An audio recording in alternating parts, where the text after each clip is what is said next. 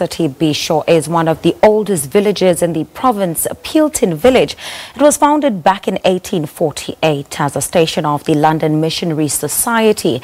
The village was named after Sir Robert Peel, who is the former Prime Minister of Britain and First Lord of the Treasury. Robben Islander and former Safety and Security Minister Vukile Tshwete hails from this very village. In 2002, the struggle icon was buried in his home village in a state funeral. And let's now say good morning to Yanga, who is our reporter down there in the Eastern Cape. And I believe that Yanga has some pretty interesting things and insights to share with us. A very good morning to you, Pearl, and to our viewers. You are coming to us live indeed from Peelton, a village which is just a stone throw from the Bhisho capital of the Eastern Cape.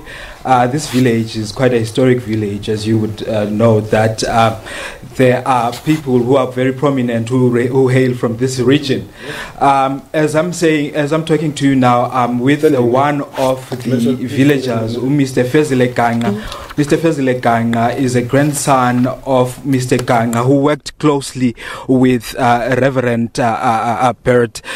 Sir, good morning, and thank you very much for joining us. I'll hold it for you. Okay.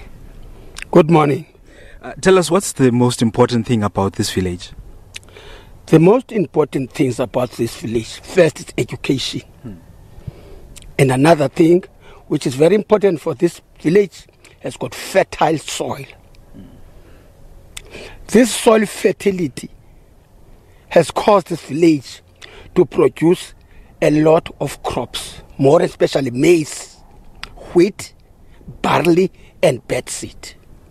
So let's talk about its significance in the political space. I understand that Dr. W.P. Khubusana was taught in this church, which is the Peelton Congregational Church, which served as a multi-purpose center.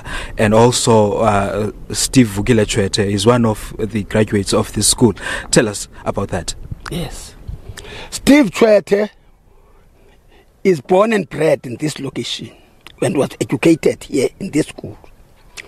And his results for Standard 6 were reported here in this church. As he was a very brilliant guy, we used to have stars in his certificate. He was here. And this village was very fond of education. The first racial school here in South Africa started here at Robben in 1859. When we opened a girls' school with 15 school boarders of all nations. And this place, besides that, Reverend Bert was a very brilliant guy who told the people who stay here must not marry girls outside, or girls must not marry somebody outside, because the wealth and luxury of this place must just stay in this place, not anywhere else.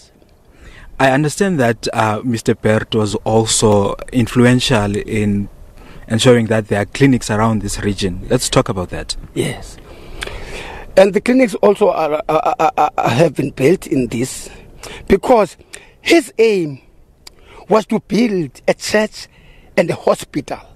But unfortunately, the Grey Hospital was already built by Reverend Brownlee, although it was taken by Sir George Grey as Grey Hospital.